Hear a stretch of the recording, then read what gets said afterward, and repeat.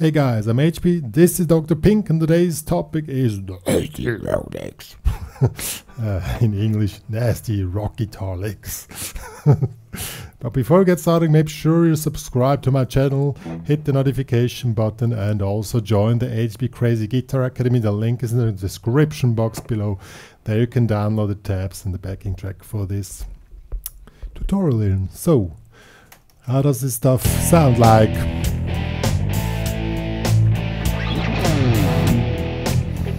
Has to be nasty.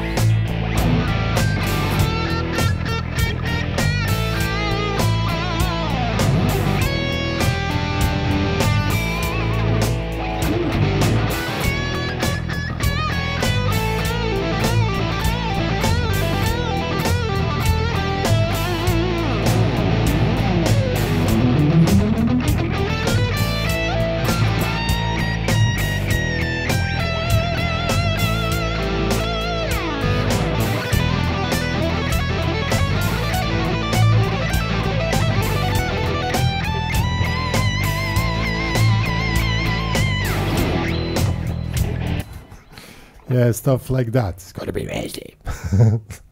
Good. Before we get started, what the licks first sound settings. High gain sound with compression, beginning compression, then the amp, then the cabinet if you have something like I have here in the studio, then a stereo delay set on the quarter note of the song with 50% feedback, which creates 4, 5, 7 repeats. That gives you a really fat and wide sound. Better would be a ping pong delay if you have one. Same, put the feedback level on 50% to get the 7 repeats. Yeah, and then let's check out the licks. So the idea is how the stuff is played. I mean, it's really cool. This is also an intention, not only the licks, it's how you really jump in like.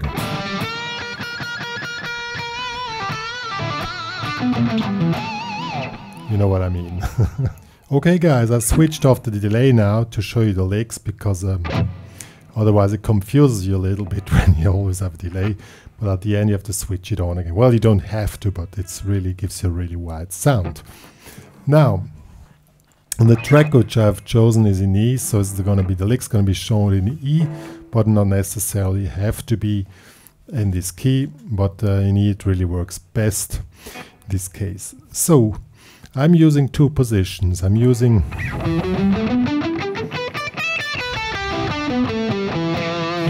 A minor pentatonics here in this position,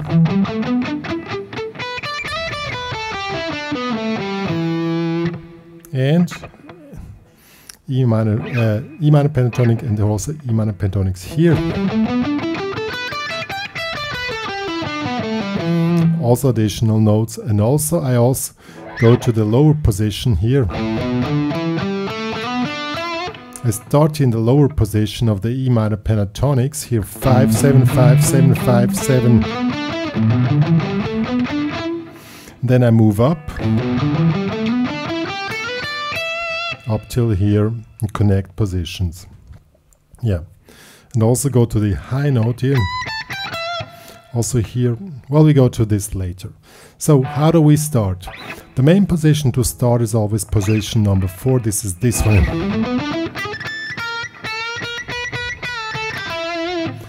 And the, let's say 80% of the entry licks is this one.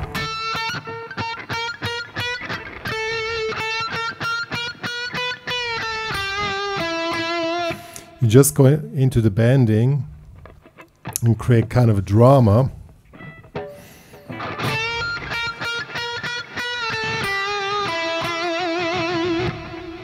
And end it up with a really wide vibrato.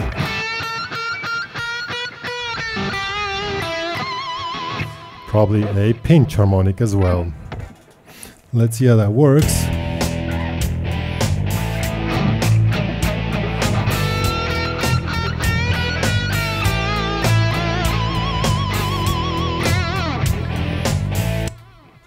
isn't really not much needed, but the pinch harmonic is pretty essential, you know, and also the drama on the bending.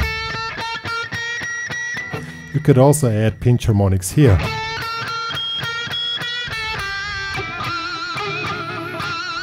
Yeah, that's really, well, this is a standard opening, I must say, but just because it's standard doesn't mean it's bad, you know.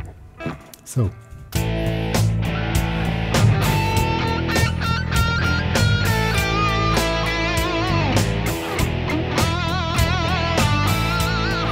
Gonna repeat again.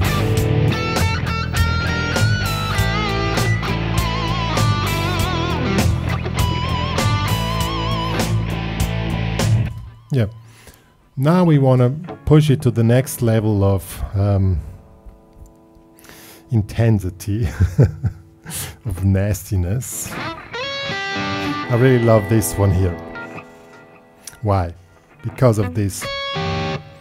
This is a tritone interval. Tritone is a flat fifth interval, and together with this one we have here 9, 8, 7. This thing really sounds nasty, and if you use it as a lead ring thing,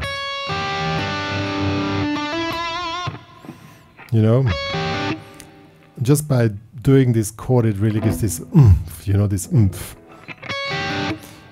And this, the sixth here, this is the interval, is the sixth here. You can also use this when you jump in the higher position. This is the same note, you know, make half them. You can do the same. Here we have the tritone again, you know.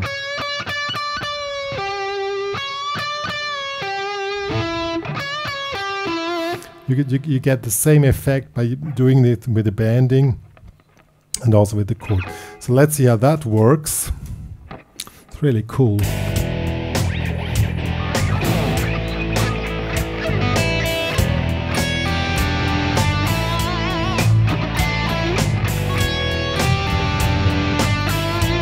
Now we do the bending.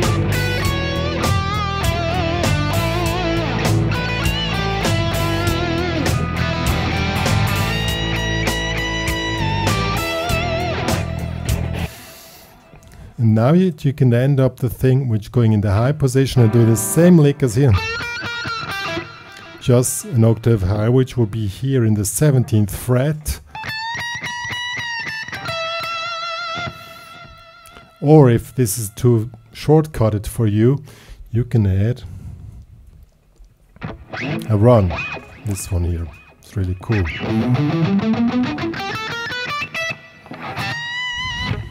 So you make a run here, you connect the positions 5, 7, 5, 7, 5, 7, 8, 9, 5, 7, 9, 8, 10, 11, 12, 10. And then you jump in the bend. It's also cool.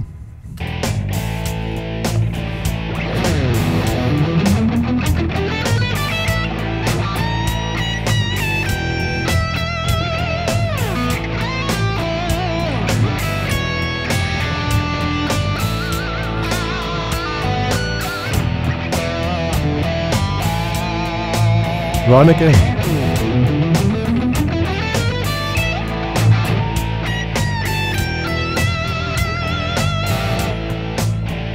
What you also can do is go in the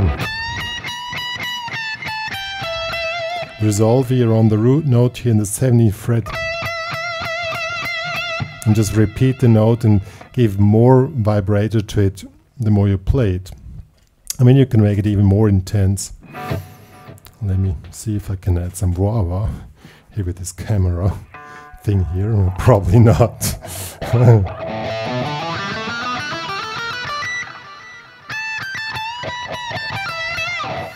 Also works.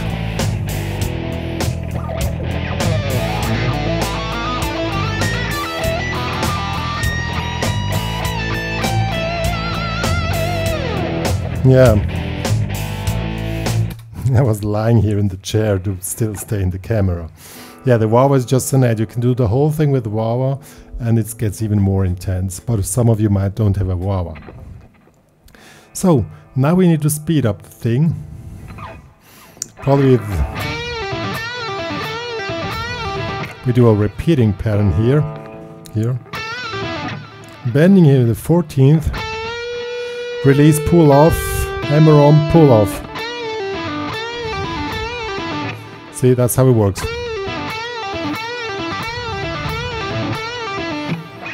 It's really cool.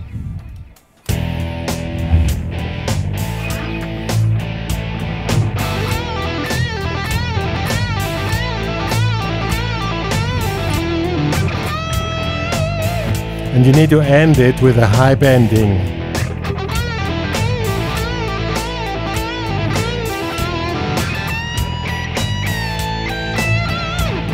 See? It's always important that you end up things with the drama, you know? Either drum could be. Or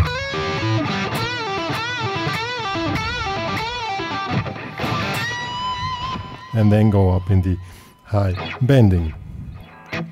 That's really cool. Let's put together now what you already worked out. And in between, I mean, these were just some ideas. In between, just try to stay intense and nasty.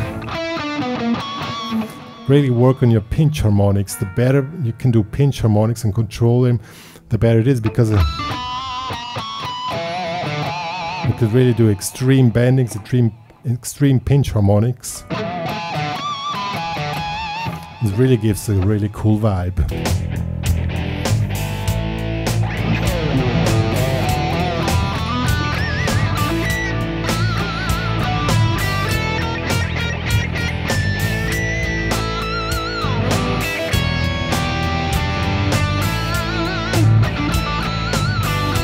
See?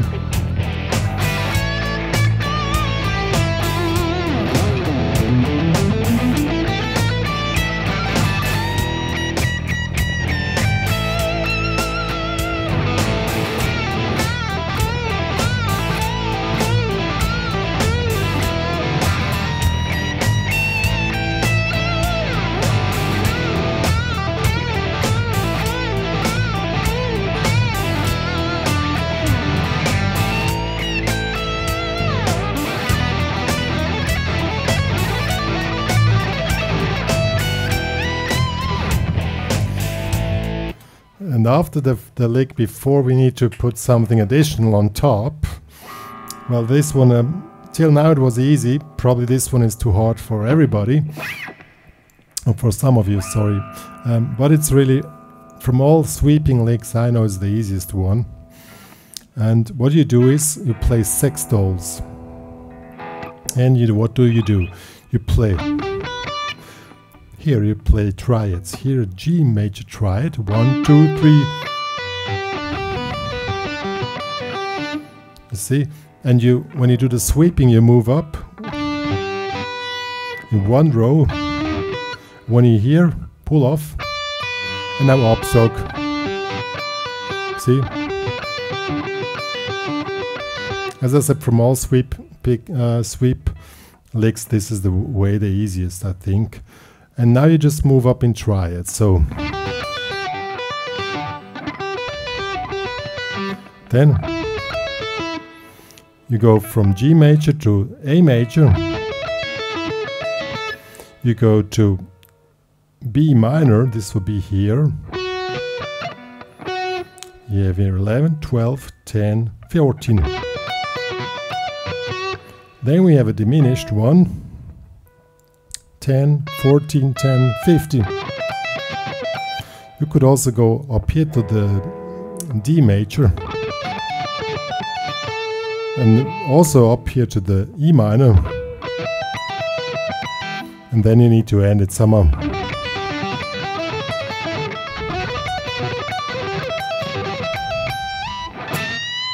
And then at some point you need to get out of this lick here. And this is since it's sextol, so 1, 2, 3, 4, 5, 6, 1, 2, 3, that's pretty fast. That's the speed, and you just brush through the thing, and don't be afraid if you don't really miss all, you don't hit all strings. Somehow you never do. And it works better when you go on the neck pickup, I must say, but on those one it's not such a big thing. And that could be a highlight then. Let's do that one here.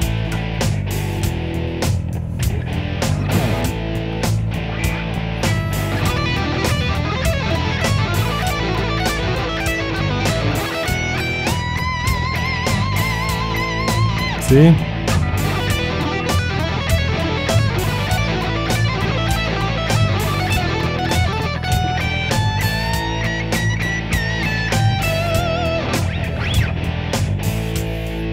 Yeah, really works cool, but it's probably too hard for some of you, but just to give a highlight. So I'm gonna put everything together now again, and then you see how this whole thing works out. It's really cool.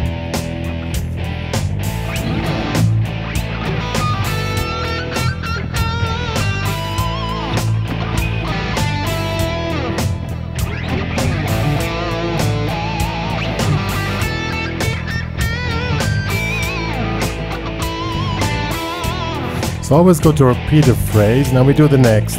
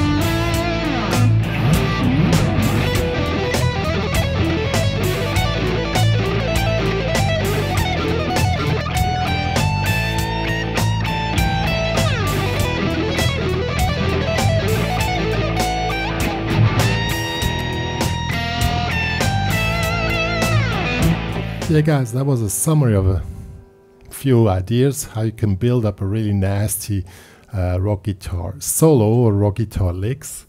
And the main thing is always keep the intensity high and pushing harder and harder and harder and getting to the top, and always resolve a thing with something, you know. Although that's the main element in all this, you know. These are just different types of ingredients which you can use, of course, but not necessarily, you don't have to just play them in a row. That's not really the idea. You can just get wild and use those as ideas to build things up. Always start slow and build up, and when you're on the peak, then go back down. And that's basically the idea, how the whole thing is thought about and how this will work. Yeah, you can spice up the whole thing with wah-wah. Before I wasn't really able to do so because camera position was bad. I'm gonna play the same thing again now with wah-wah for you at the end, that you get an idea how you also can work with wah-wah. Good. If you want to download the tabs in the backing track, they're available in the HPCrazy Guitar Academy. Join there, make the premium membership upgrade, and there you get that. Or this works, of course, for any other track in E, also in rock. Yeah, of course. Yo, so I'm going to play now with the wah-wah, or is saying goodbye to you guys, and me and Dr. Pink are playing it now.